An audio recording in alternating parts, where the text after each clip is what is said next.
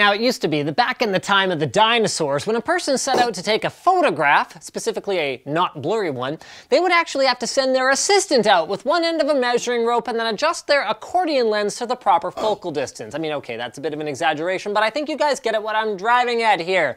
Autofocus optical systems, like all things photography related, are complex and lead to the necessity of many highly priced peripherals and accessories. Or, to put it a gentler way, there are many types of autofocus systems which can be employed depending on the necessity or manufacturer specifications. Thankfully, these multiple types can be broken down into two very simple camps: active and passive.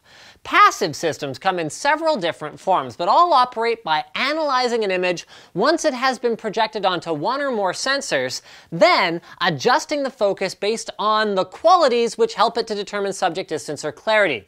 Since they only respond after an image has already been captured and then make adjustments without using environmental data, all processes they enact are considered passive.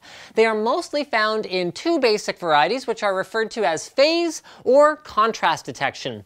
Phase detection can be found commonly in DSLR-style cameras and works by using an item called a beam splitter to direct the light from an incoming source onto two separate microsensors which are placed on opposing sides of the lens, effectively doubling the image. Doubling the image. Doubling the image. In older cameras, the user would manually have to adjust the focus until both images came in line, but today, software is utilized that matches up light intensity patterns based on peaks and valleys, allowing it to make a determination about whether the subject is back or out in front of proper focus. Now, while phase detection works well on high-quality cameras with interchangeable lenses, the added cost and bulk that accompanies it does not always make it a feasible option. Which, by contrast, brings us to, well, contrast detection, that is, at least. This form of focusing works by analyzing the pixel intensity of an image on the sensor, automatically adjusting slightly past the point of highest contrast and then back again. This is what causes that quick blur effect that you might have seen on your viewfinder before snapping a shot.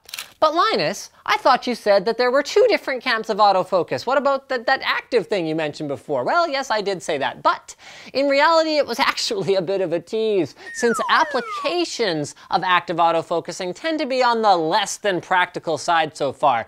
These devices work, in theory, by physically measuring the distance between it and the subject and operate outside the normal functions of the optics system. So two implementations of this focusing style have been seen so far. Sonar, which uses audible clicks to determine the distance to the subject, yes, just like dolphins do, or infrared lasers like the one found on the LG G3 smartphone. These use a constantly measured distance to triangulate the space between the subject and the camera and adjust the focus quickly on demand. These systems have, some failings though, such as, functionality ones like the inability to work when shooting something underwater or through a window, and more mundane ones as well, like the annoyance of having your camera click every time you take a picture. While active focus can still be considered in the experimental stage, it seems for the most part the verdict is still out. So whether you're shooting, 4K footage of yourself performing reviews of the latest computer components or taking pictures of someone pushing a hoop down a dirt road with a stick, autofocus has what it takes to keep you in the clear. Speaking of annoying clicks, if you're just finding your current job is not clicking for you and you want to keep your future career prospects open, then maybe give lynda.com a try. They want to expand your mind on a variety of subjects. It's used by millions of people around the world. They've got more than 3,000 courses available with topics like web development, visual design, business, coding, software training like in Excel, WordPress, and Photoshop, which leads us to, they also have photography courses. I mean, if you're watching this video, who knows, you might have somewhat of an interest in photography and Photoshop.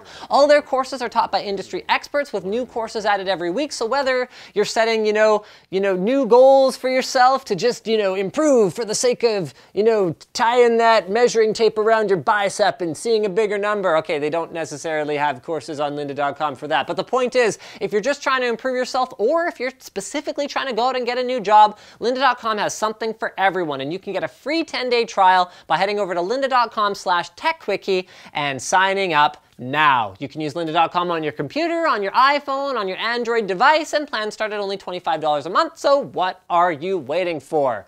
Speaking of things, what are you waiting for? Press like if you're not waiting to press like, or you already pressed like. Well, don't press it again if you pressed it. Press dislike if you hated this video. Leave a comment if you have suggestions for future Fastest Possibles, and as always, mash that subscribe button if you haven't already. We are getting frighteningly close to that 500,000 subscriber mark.